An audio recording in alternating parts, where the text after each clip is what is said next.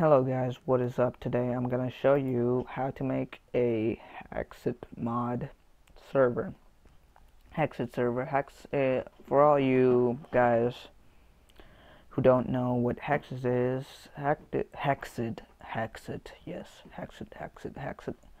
Okay, for all you guys who don't know what Hexxit is a mod pack that comes with that is new, pretty new. I don't know how new it is, but it's pretty new. So yeah, I'm gonna show you guys how to make a Hexxit server or any other server. So like if you have any other mods, so that mod comes with the Technic pack, not the Technic pack, the Technic launcher.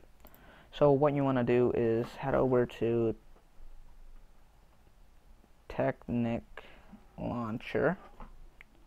So right here, this is gonna be linked down below.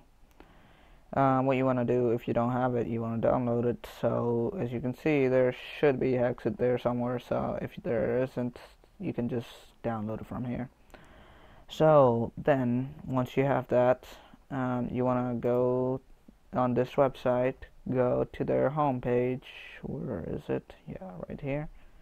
And then you want to, no wait, what? Okay, you want to go in ModPacks, actually not the homepage. You want to click Hexxit. So yeah, I'm just gonna turn off the sound. So yeah, you're gonna click Hexxit. Then you're gonna go here. You're gonna click Hexxit. Then please excuse me, I've done this a long time ago, so I forgot.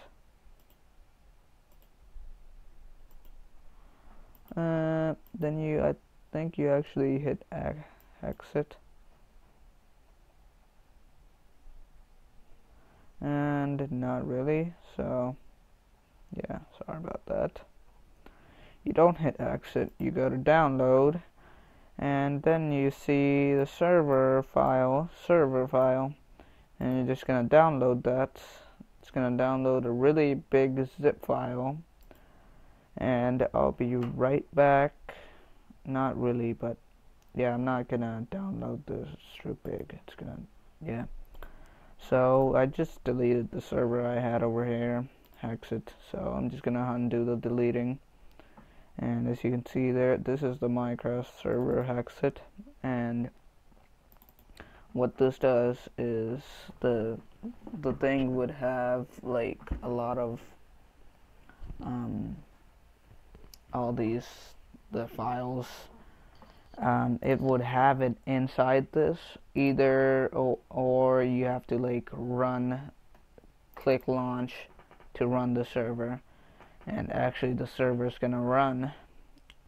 And what you can do is also you can just change the world. You can click OK and change the world, and once it says done, which it should any moment now, here we go. It's coming. Yeah, it's loading, so let it load. After it says done, which it should right about, I don't know when, but so just wait for it to say it. Done. Just click done, man. Just let's go, man. Okay, so as you can see, the thing is the Hexxit server is pretty big, so what you want to do is add more RAM to it or something if you don't want it to lag or some stuff like that. So once it says done, I'm just gonna stop it here because I already ran it one time. So once it says done, you want to head over to server and follow the same method as I showed you in the last video. If you haven't seen my last video, just click on it and you can just go see it, how to make the server. If you know how to make a normal vanilla server from here, it should be pretty easy because you just run it one time, it creates all these files, then you just gotta find the server properties. I'm going too fast, sorry about that. Depending if you're searching how to make a Hexxit server, you should know how to make a vanilla server in order to make a normal in order to make a Hexxit server. So yeah, Hexxit server. Put the IP in, change the port, put the ports in uTorrent or whatever. If you know how to do port forwarding, just put it in. Don't waste time and just use uTorrent. So what this is, you're just gonna launch this. Just click launch, and should I click it? No, I'm not gonna click it. So just click launch. It will launch, and then you can just go in Minecraft and type in the local IP and go to ipchicken.com and copy that IP, give it to your friends, then they can join your server.